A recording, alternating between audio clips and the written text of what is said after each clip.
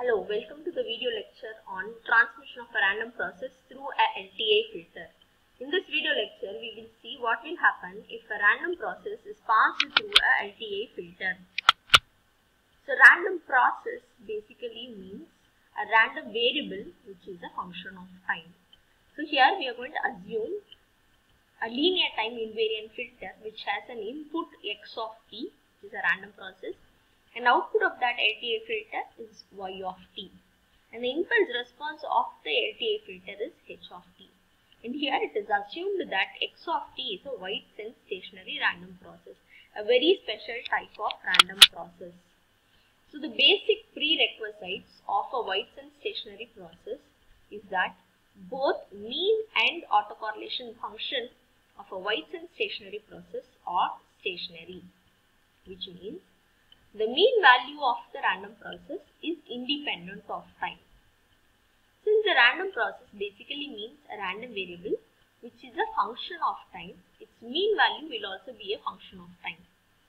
But for this very special kind of wide sense stationary process, the mean value is independent of time. Its mean value should be a constant. It should be independent of time. And also the autocorrelation function should be dependent only on the time difference and not on the time instance t1, t2, which means the autocorrelation function should satisfy the condition Rx of t1, t2, which is equal to Rx of t1 minus t2.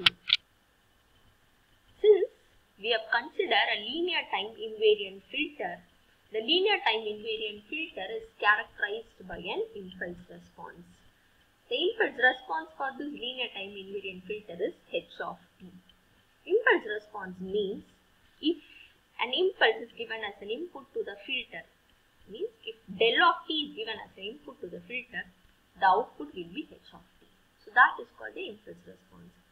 So since we have considered a linear time invariant filter, the output random process is related to the input random process and the impulse response by the mathematical relation y of t equal to x of t convolution with h of t, which can be expressed mathematically as integral running from minus infinite to plus infinite x of tau h of t minus tau d tau. So now we will examine the properties of the output random process. So coming to the statistical properties of the output random process, we will first compute the mean of the output random process. The mean of the output random process is given by this relation. Mean mu y, since the output random process is y of t, is denoted by the symbol mu y of t. Since it is a random process, it is a function of time. So which is equal to expected value of the random process, expectation of y of t. And since we have already written the relationship for y of t, replacing that here, expectation of integral running from minus infinite to plus infinite, h of tau 1, x of t minus tau 1, d tau 1. Here I have used tau 1 as the variable for integration. Since the expectation is a linear function, we can interchange the expectation and integration operation. So interchanging expectation and integration, we will have integral running from minus infinite to plus infinite, h of tau 1, expectation of x of t minus tau 1 into d tau 1. And since we know the input x of t is the random process, it is a wide sense stationary random process, which means the mean of that wide sense stationary process is constant. It is independent of time. So we can replace expectation of x of t minus tau 1 is mu x of t minus tau 1.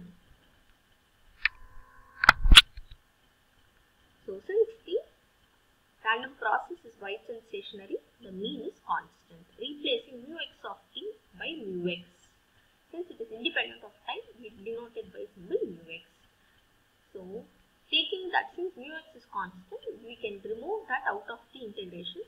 So which is equal to mu x integral h of tau 1 d tau 1. And we have considered a stable linear time invariant filter, which means for a stable linear time invariant filter, integral running from minus infinite to plus infinite, h of t dt will be equal to h of 0. H of 0 is nothing but the DC response of the system, or if we say that to be the zero frequency response of the system. Right? So now we have proved the mean is stationary. Next, coming to the next statistical property, we are going to find what is the autocorrelation function of the output random process. The autocorrelation function of the output random process is given by Ry of t. Autocorrelation, meaning auto means self. So it is also called self-correlation. So self-correlation means we are going to find the similarity of a given signal at different instance of time. Here meaning, so similarity of y of t at two different time instances, t and u. So that is nothing but, it is given by the mathematical relation which is equal to expected value of y of t into y of u, the product of y of t at different time instance t and u. So now replacing y of t with the expression integral running from minus infinite to plus infinite, h of tau 1 x of t minus tau 1 d tau 1. So here the variable for integration is tau 1, and for y of u the variable for integration is tau 2. So integral h of tau 2 x of u minus tau 2 into d tau 2. And we already know the expectation is a linear function. So now we can interchange the operation of integration and expectation. So bringing expectation inside, we will have integral running from minus infinite to plus infinite, h of tau 1 d tau 1.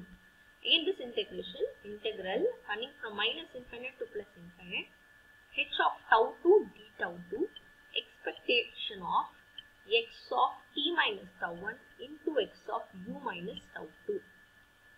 And we know that the input random process x of t is a Whiteson stationary process.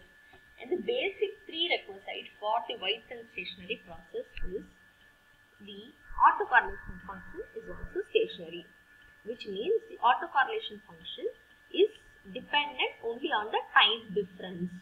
So now we can write this is the autocorrelation function. So we can represent that as Rx of t minus tau 1 comma u minus tau 2. So we know since the input random process is a Whiteson stationary process, the autocorrelation function is only the function of the difference between the observation times. So we can write that to be Rx of tau minus tau 1 plus tau 2, where this tau is equal to the time difference t minus u. So here we have seen the autocorrelation function depends only on the time difference. So the output autocorrelation function is given by Ry of tau equal to integral running from minus infinite to plus infinite, and one more integral running from minus infinite to plus infinite, h of tau 1, h of tau 2, Rx of tau minus tau 1 plus tau 2 to d tau 1 d tau 2. As you can see, there is no time here. The autocorrelation function of the output random process depends only on the time difference, not on the time instance t or u. It depends only on the difference in time. So here we can claim that the autocorrelation function is also stationary. So now we have proved that the autocorrelation function is stationary, and previously we have proved that the mean is also stationary. So which is nothing but the basic prerequisites of a Whiteson stationary process. So thus we can claim that the output y of t is also a Whiteson stationary random process. Right? So y is random in nature. Why? Because the input x is random in nature, the output is also random in nature. And y of t, so since it is indexed by time, we can claim that to be a random process. And since the basic prerequisites, both the mean and the autocorrelation function are stationary, we can claim that the output random process is also a Whiteson stationary process.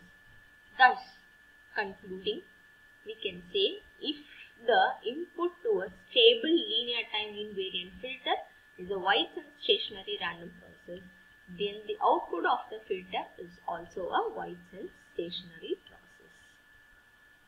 which we approved already. Thank you for watching.